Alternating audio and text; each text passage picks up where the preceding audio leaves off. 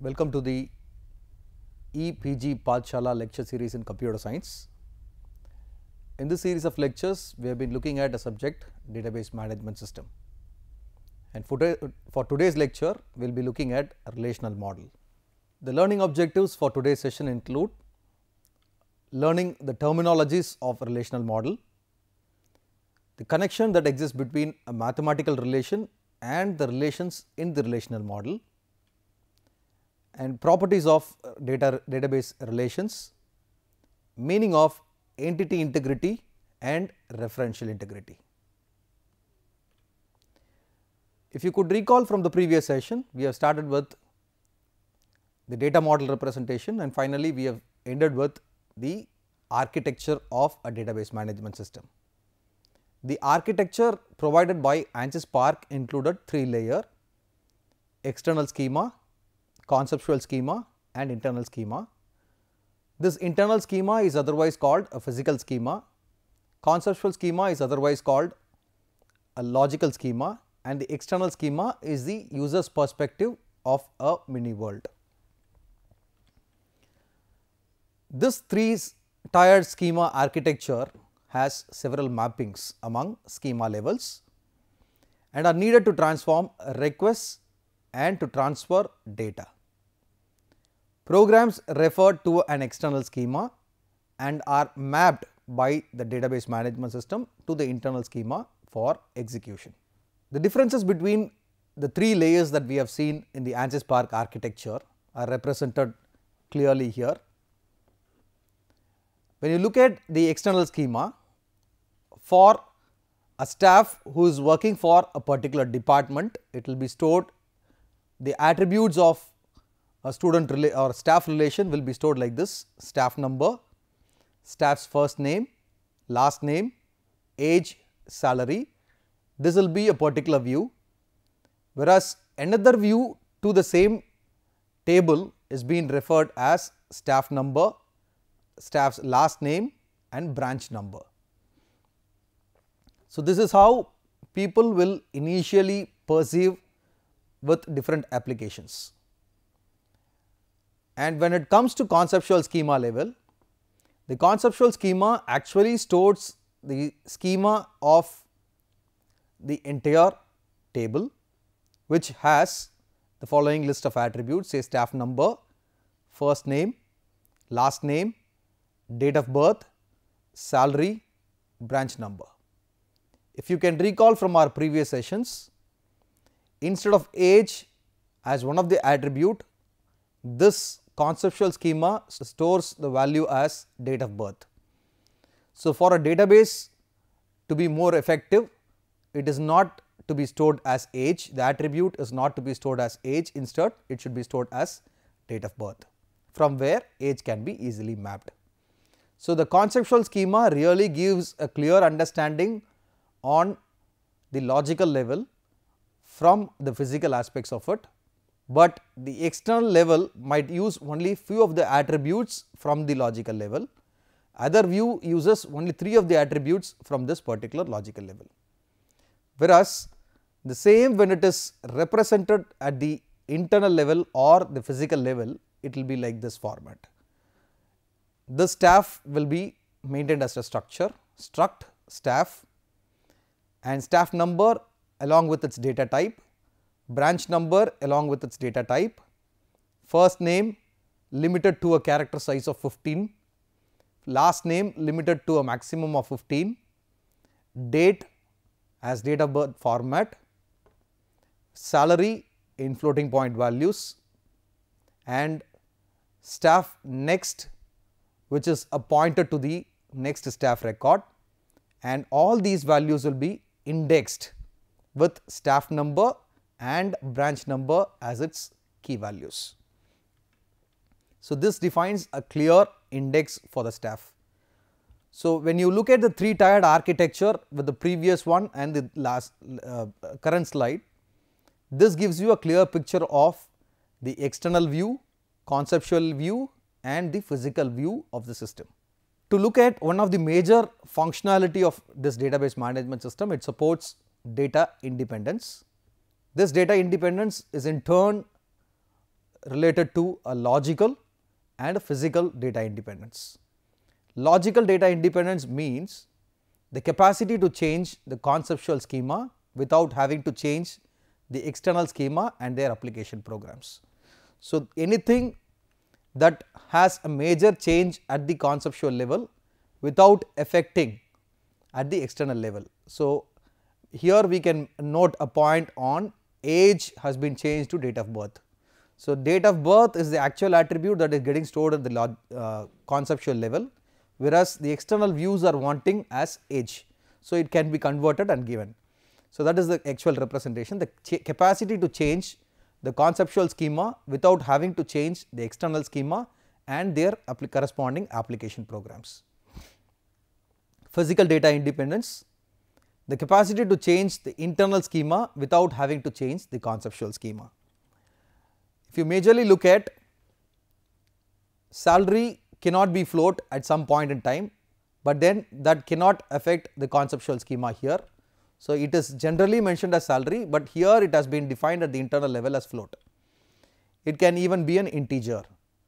So, to a rounded off value. So, this does not majorly change the conceptual schema level. So, all the attributes that are mapped at the conceptual schema are basically being present at the physical schema.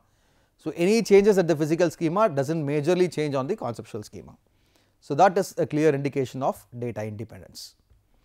So, when a schema at the lower level is changed, only the mappings between this schema and the higher level schema need to be changed in the database management system that fully supports data independence. The higher level schema themselves are unchanged.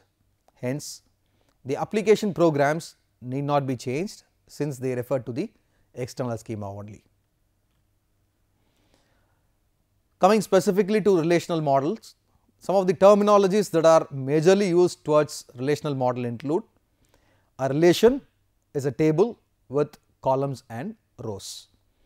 So, nowhere we will be calling it as columns and rows. From now on, for a relation we will be calling it as attributes and tuples. This applies only to logical structure of the database and it is not majorly to the physical structure of the database. Attribute is named as column of a relation, as I have already indicated. So, we will replace the word column with attribute from now on. When it is said as a table, table has got rows and columns, whereas when you say it as a relation, relation has got attributes and tuples. Domain is a set of allowable values for one or more attributes. Tuple is a row of a relation, as I have indicated.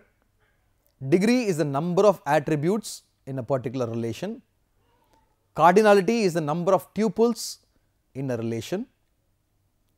Relational database is a collection of normalized relations with distinct relation name. So far, whatever we have defined in the previous two slides, we have just given an indication of how those relational model terminologies would really mean. If you look at the first relation, previously it was perceived as tables. Now, with database management system we will call this as relations. This is a relation name that has been defined, say for with list of attributes like branch number, street, city and postal code. There is a common relation name called branch, which has attributes like branch number, street, city and postal code. And there are multiple relations which are included in it, multiple tuples. So, if every row that is presented in this table, if it is pronounced as relation, every tuple is supposed to be a relation. The list of attributes that are indicated mentions the degree and the list of rows that are indicated or the list of tuples that are indicated mentions the cardinality of this particular relation. For a branch, there is a key attribute which uniquely defines this particular table. Without this key, it will be very difficult to understand all the other attributes. So, that attribute is mentioned as a primary key. And when I define another table like staff, which has a list of attributes like staff number, first name, last name, position, sex, date of birth, salary and branch number. With these list of attributes, again with a list of relations, there may be a possibility that this branch number may be part of this staff relation. This has to be correlated with the architecture that we have seen. There are two tables, staff table and branch table, and at the conceptual level we have stored these attributes, and at the physical level we have given the data type for these attributes. So, here we do not define one single table with all the list of attributes. Instead, we have created a table with the branch number alone, which in turn be referred. So, the primary key for this particular table is branch number, whereas the primary key for the staff table is staff number. And since the branch number is referred in this particular table, it can be very well called from the branch table, and now this key is to be referred as a foreign key. Examples of attribute domains. The attributes that we have referred in the previous table includes branch number, street, city, postal code, sex, date of birth, salary.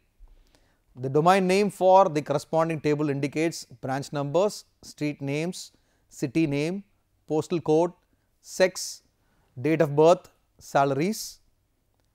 The meaning of each attribute in this particular table: a set of all possible branch numbers can be listed as branch number, set of all street names in India can be mapped to street, set of all city names in India can be mapped to city, set of all postal codes in India can be mapped to post code, and the sex of a particular person will be represented in sex. Possible values of a staff's date of birth dates will be referred to as DOB in our database. Possible values of staff salaries will be referred as salary, and the domain definitions include: branch number basically has a string size of 4 and it can range from B001 to B999, which can be later referred to as an index. Street can be with a maximum size of 25 characters, city can be with the maximum character size of 15, postcode with a maximum number size of 6, sex with a maximum character size of 1, which can either represent M or F for male and female. Date of birth has a date with a range from 1st January and in a specific format like DD-MM-YY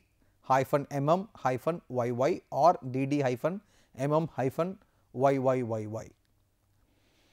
And salary, which has got a monetary value, it will be numeric again with some digits. So, as an alternate terminology, as I have already indicated, for a relational model, some formal terms need to be defined. The formal terms include a relation which alternates with table or a file, tuple which alternates previously called rows or records, attributes which alternates with column and field. So, whatever that we have been calling as table, now that we will be calling as a relation, or whatever we have been mentioning it as file, now we will be calling it as a relation. A row is replaced by tuple now, or a record is replaced by a tuple, column is replaced by attribute, or a field is replaced by an attribute. Now, we will look at some mathematical definition of relations, how it is being used. Initially, we will start looking at a Cartesian product, for which we may have to consider two different sets. Consider two sets D1 and D2, where D1 has elements like 2 and 4 and D2 has elements like 1, 3 and 5. So, when you do a Cartesian product, which is supposed to be an operation performed between two different sets, is a set of ordered pairs where first element is a member of D1 and the second element is a member of D2, which actually means D1 cross D2, which implies 2 will be mapped to 1, again 2 will be mapped to 3, again 2 will be mapped to 5. You will get 3 different set values 2 1, 2 3, 2 5. For the second value of the first element, second element of the first member, that is 4, will be mapped to the first element of the second member, which is 4, 1, 4, 3 and 4, 5. So, this Cartesian product will multiply basically two different sets, but then arrive at a list of values. An alternative way is to find all combination of elements with the first from D1 and the second from D2. Any subset of Cartesian product is a relation. If you consider 2, 1 or 4, 1, this is part of the actual relation of a Cartesian product between two sets D1 cross D2, and this may specify which pairs are in relation using some condition for selection.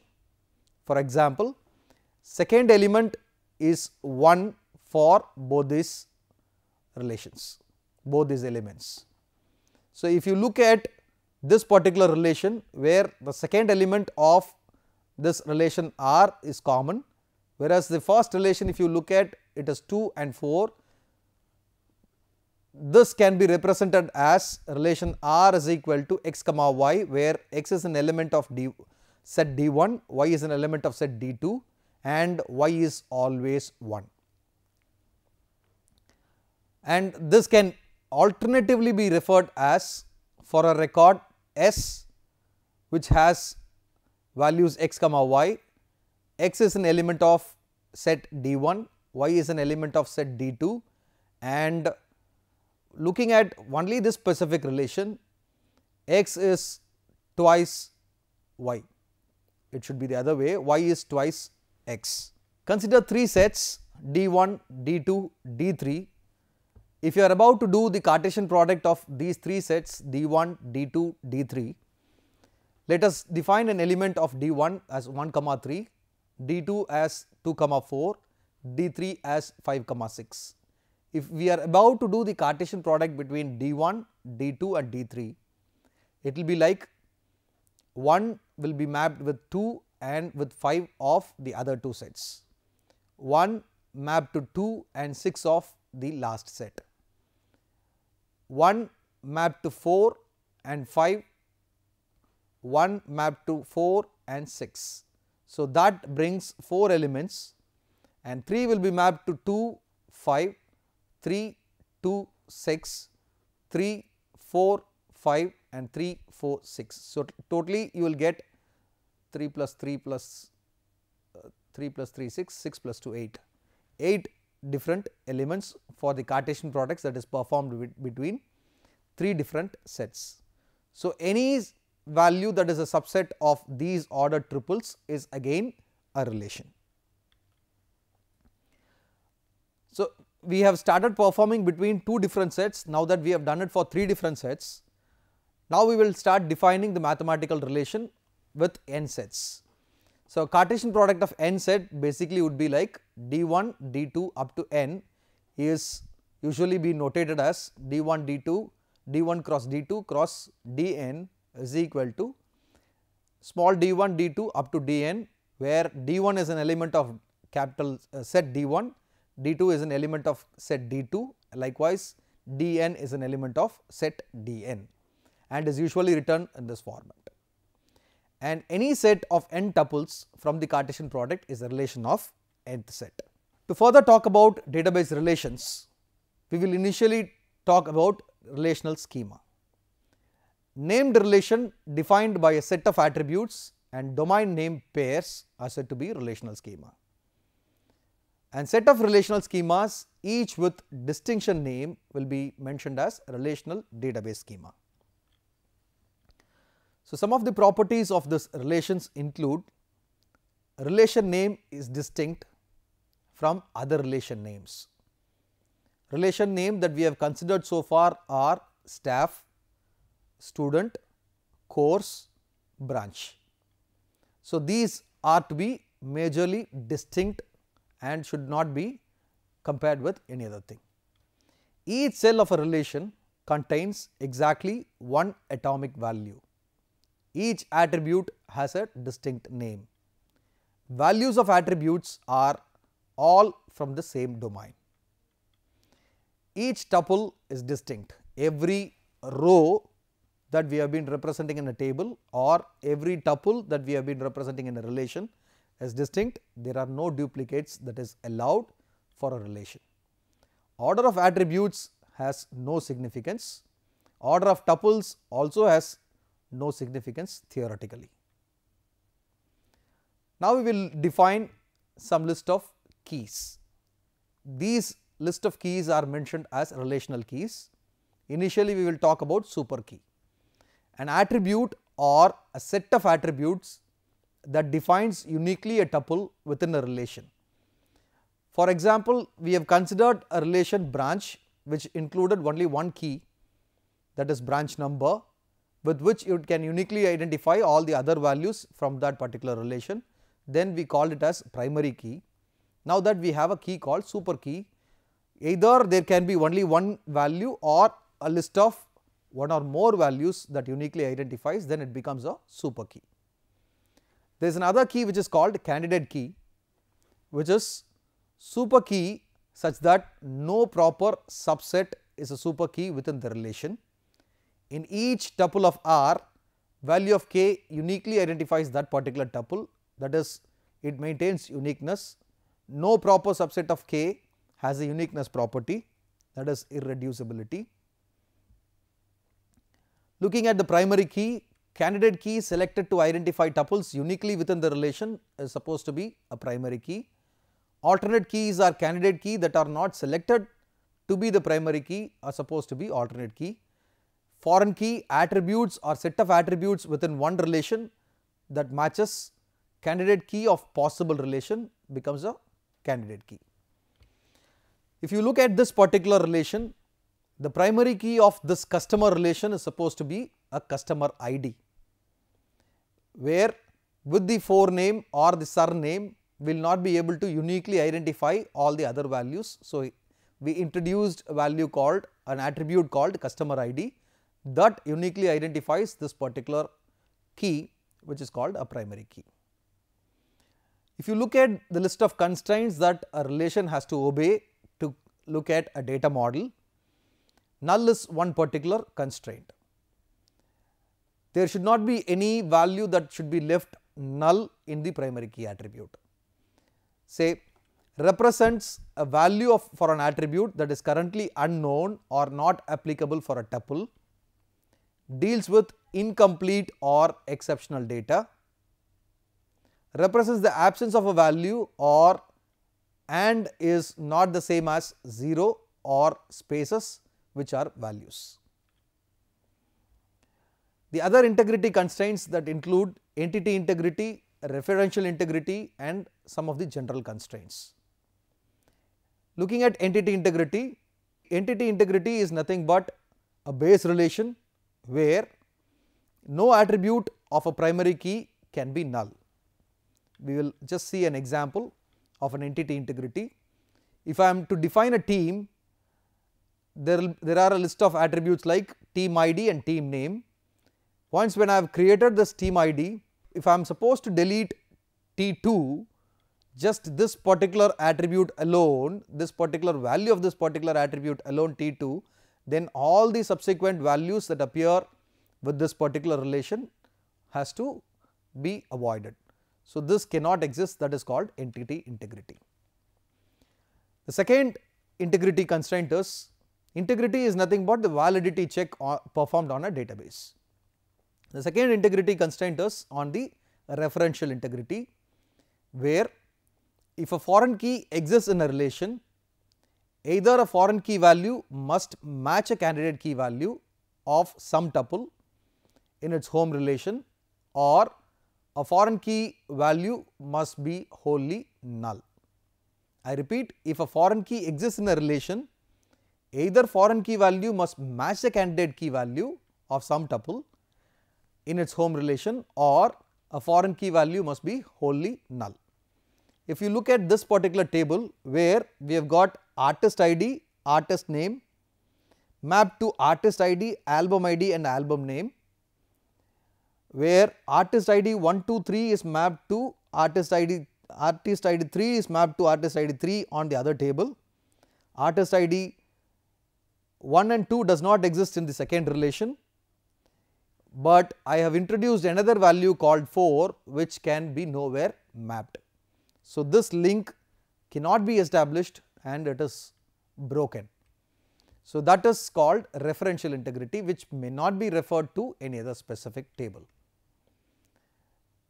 The general constraints relating to this relational model include additional rules specified by the users or database administrators that define or constrain some aspects of the enterprise. Any additional rules on top of whatever we have looked at this kind of validity towards this relational model, we will add that also into the constraint list. Only when a database management system adheres to all these integrity constraints, or only when the data model obeys or this data structure obeys to all the constraints, this is called a perfect data model that is fitting to the database management system. So, we have seen two integrity constraints, one is a referential integrity and the entity integrity. In summary, for today's session we have looked at ANSYS Spark architecture, where we have considered internal schema, conceptual schema and the external schema of a database management system. Then we have defined two data independence, physical independence and logical data independence, and we have defined on relational database terminologies, mathematical definitions to relations, where we have introduced Cartesian products from one set to multiple sets, and further we have defined relational keys like primary key, foreign key, super key, candidate key, and we have looked at several integrity constraints, entity integrity and referential integrity. Thank you.